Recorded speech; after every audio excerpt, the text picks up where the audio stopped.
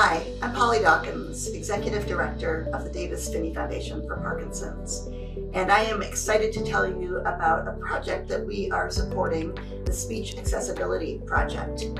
This project is working toward making voice recognition technology more useful for people with a range of diverse speech patterns and voice differences, including people with Parkinson's.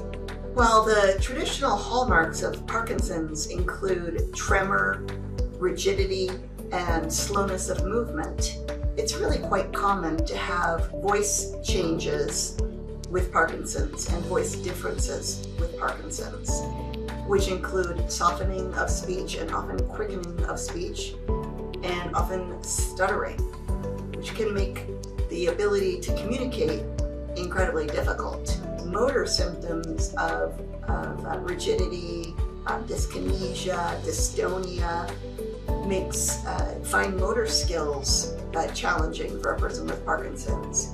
You add those things together, communication and using mobile phones, using computers for communication can also be quite difficult.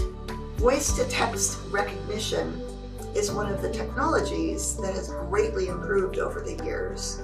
Think of Siri or Alexa or any other application that translates your voice into text.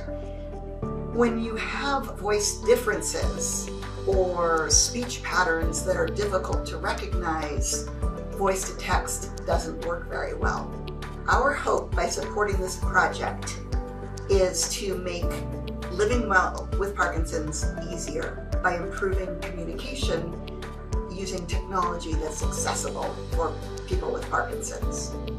The Davis Phinney Foundation for Parkinson's couldn't be happier to team up alongside some of the largest tech companies in the world, the University of Illinois, Urbana-Champaign, Tim Gleason, and the Beckman Institute for Advanced Science and Technology, and make voice-to-text more accessible for all people with Parkinson's.